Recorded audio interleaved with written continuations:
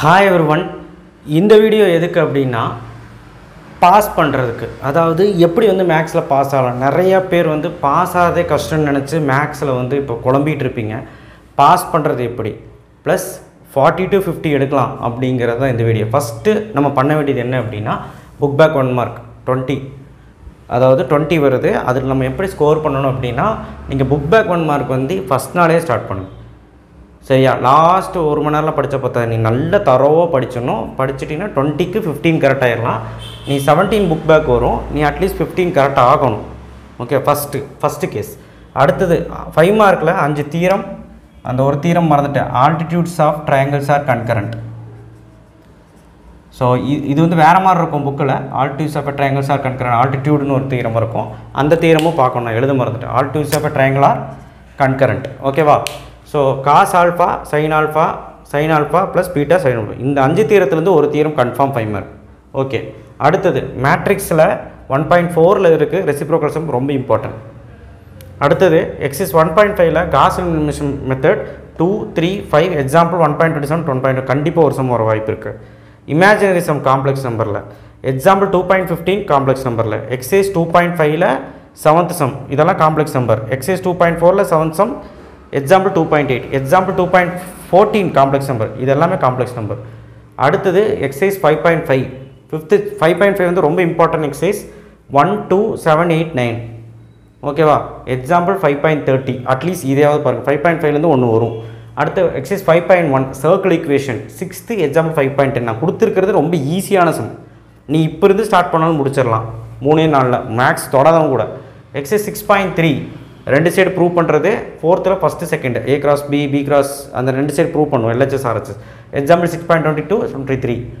சரி, அடுத்து differential calculus 7.1, 7.1ல் 7, 8, 9, 10 கண்டிப்பாக பார்த்துரு ஒன்று வரும். எக்ஸாம்பிள் இந்த 3 பார்த்துரு. எக்ஸைஸ் 11.3 அதுலேருந்து தான் 5 மார்க் வரும் ப்ராபபிலிட்டியில். 3, 4, 5, 6 பார்த்துரு. எக்ஸாம்பிள் இது 3 பார்த்துரு. கண்டிப்பாக இதெல்லாம் போடுறதுக்கு 1 மணி நேரம் 1.5 மணி நேரம் தான் ஆகும்.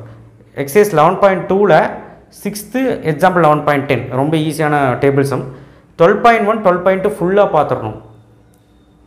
பார்த்துடணும். அப்போ தான் இந்த 12.1, 12.2 5 மார்க் வருமானு தெரியல, கொரோனா பேட்ச் கேட்ட லக்கு. ஆனால் 2 மார்க் ஒன்று வரும், 3 மார்க் கண்டிப்பாக ஒன்று வரும், பாரபட்சமே இல்லாமல். அப்போ 5 மார்க் நமக்கு இதில். 3 மார்க் என்ன வரும் உனக்கே தெரியும், ட்ரூத் டேபிள். அப்போ ஒரு 3 மார்க் நம்ம கன்ஃபார்ம் தான், ட்ரூத் டேபிள் எழுதிடுவோம். ட்ரூத் டேபிள் போட்டுருவீங்கள்ல, மெய் அட்டவணை அப்படிம்பாங்க. 3 மார்க்கு 1 வந்துடும். 2 மார்க் எழுதணும் அப்படின்னு நினச்சிங்கன்னா 12.1 ஃபுல்லாக படி. 12.1ல் தான் 2 மார்க் கேட்பாங்க. சரி, திடீர்னு 5 மார்க் கேட்டானா டிஸ்கிரிப்டில் நல்லது தானே. ஸோ அதனால் 12.1, 12.2 ஃபுல்லாக படித்து வச்சுக்கிறது ரொம்ப சேஃப். ஓகேவா? ஸோ அடுத்தது இதெல்லாம் ஓகேவா?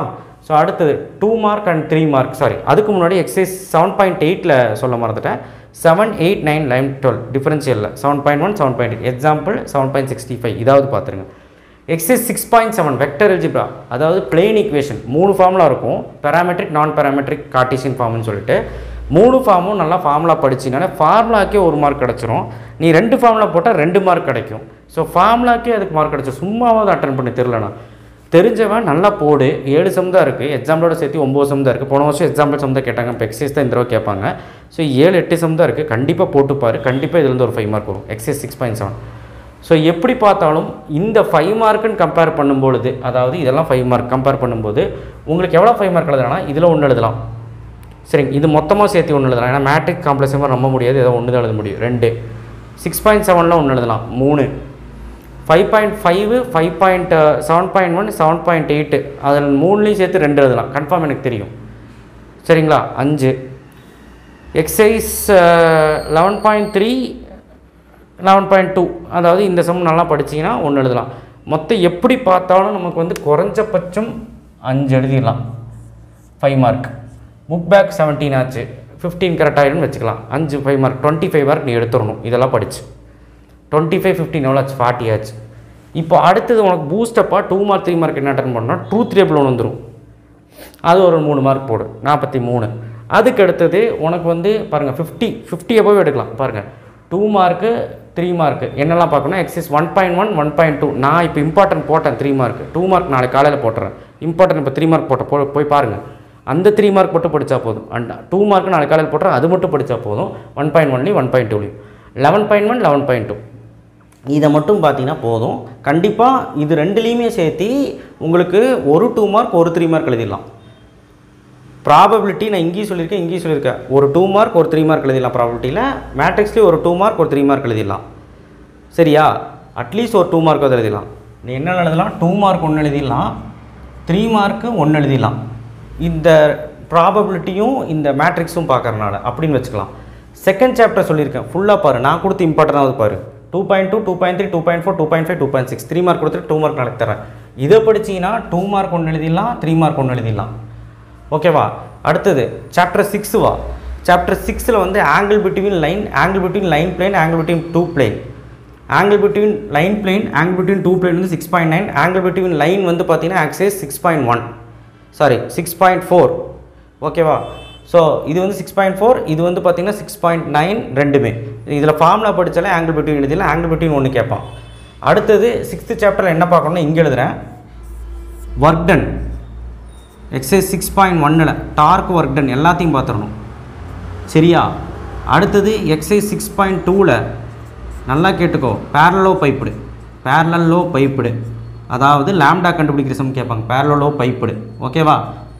பேரலோ பைப்புடு. கோப்ளானார் கேட்பாங்க. கோப்ளானார் நான் மார்க் பண்ணியிருக்கேன். கோப்ளானார். ஓகேவா? கோப்ளானார் பார்த்துக்கோ.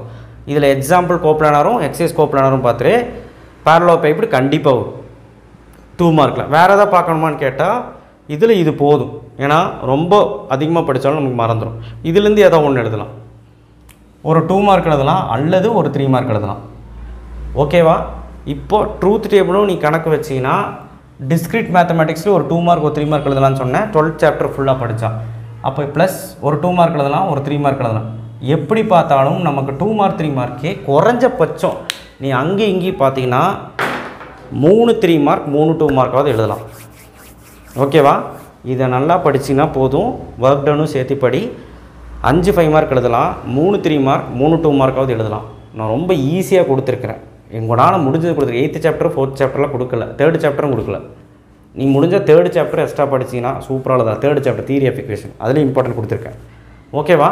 பாஸ் பண்ணுறது ரொம்ப ஈஸி. நீ 40 இல்லை, இங்கே நான் அழிச்சே போட்டுறேன். 50+ எடுக்கிறதுக்கான வீடியோ தான் இது. ஓகேவா?